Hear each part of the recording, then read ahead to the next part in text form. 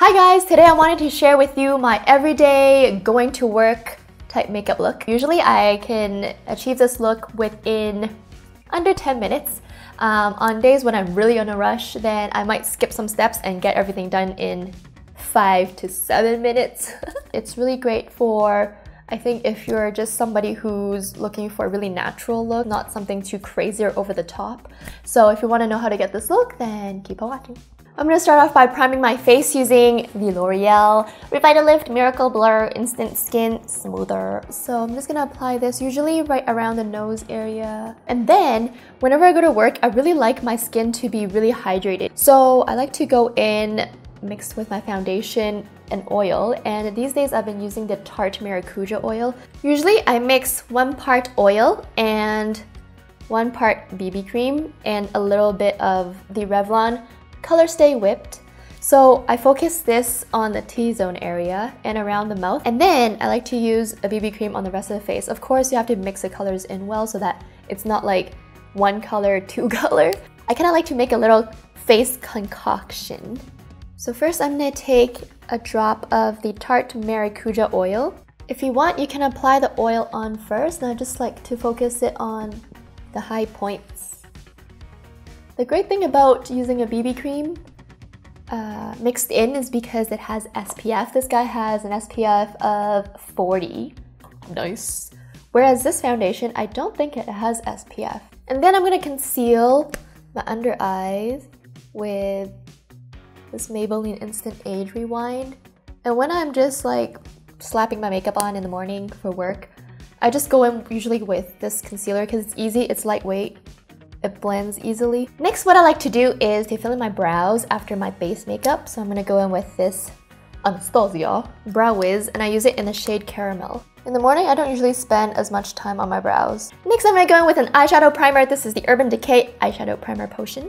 And I'm just gonna use a teeny bit of this right up and down here. So for work, I actually don't go in with a crease color because on my eyes, if I go in with a crease color and a transition color up here, it tends to look very dramatic. It becomes more of a smoky eye look, and that's not what I'm going for work. I don't want a smoky eye, so I skip that part. These days, I've been reaching for the Anastasia Beverly Hills Self-Made palette. So I'm taking a flat eyeshadow brush, and I'm gonna go into this peachy color called Sherbet and this pinky color called Blossom. And I like to mix the two to kind of create this nice corally color. And I like to bring this color just above that fold. This teeny fold that I have here. So yeah, just above it, because if I just do this part down here, if I open my eyes wide, you can't see the color anymore. So I like to just bring it up a little so that the color kind of peeps out even when I open my eyes and look straight on. You can just bring this out to the side more instead of just curving it down so that it lifts your eye and it makes it look less droopy. And then I'm gonna go in with a blending brush. I'm gonna blend this color. And then I'm gonna dab into this matte brown color called Hot Chocolate. And I only focus this dark brown on the outer corner right here. Then what I like to do is to go in with a brown liquid eyeliner. I really like that liquid eyeliner can give me a really precise line, and I like to use brown on an everyday basis because it's a lot more natural and soft on the eyes than a black. So eyeliner's on, I like to keep my eyeliner really natural. I don't add a flick on it for work or anything because I don't need to rock a cat eye to work. And then I also popped on a pair of falsies. I don't wear falsies to work. I usually just put on my mascara. This is a Maybelline Define a Lash waterproof because it really adds length and holds curl for me. But for the sake of this video, I popped on a pair of falsies. These are the One Natural ones.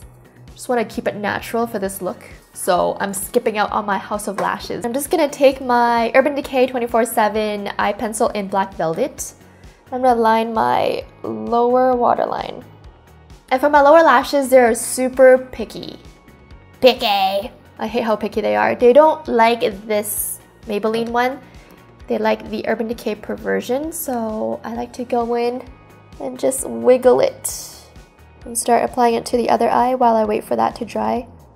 Then come back here and wiggle it some more. Next, I'm going to do a light contour. Sometimes I just skip out on this, but on days when I have an extra minute, I'll go in with the NYC Smooth Skin Bronzing Powder. Lightly contour this side underneath the cheekbones. It adds some dimension to the face. And then I'm gonna go in with my highlighter. Depending on the day, sometimes if I'm feeling extra glowy, I'm gonna go in with the high beam and then top it off with What's Up, both by Benefit.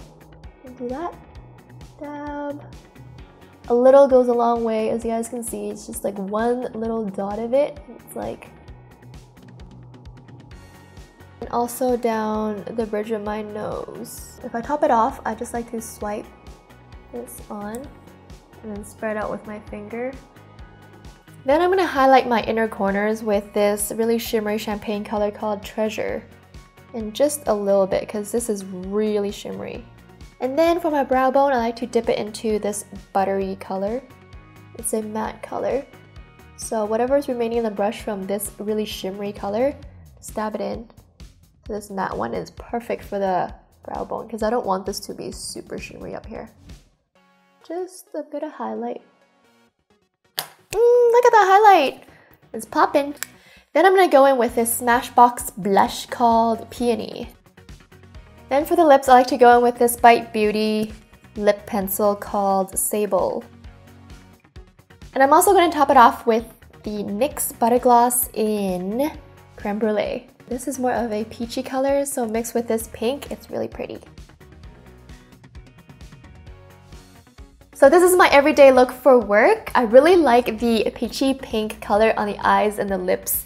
It's perfect for the spring and summertime, and I really feel that this look brings out your features without being too dramatic. It's really natural and feminine at the same time. So I hope you guys like this. And if you do try this look out, make sure to tag me. I'm on Instagram, Snapchat, Twitter, and Facebook, all at Viestelook. And I always love chatting with you guys. I'm really happy whenever you guys send me snaps. You guys will be like, hey, look at my makeup today. I'll be like, yay, looks so good. Okay, anyways, I'm getting too hyped by here. I should go, so I'll catch you very soon in my next one. Bye!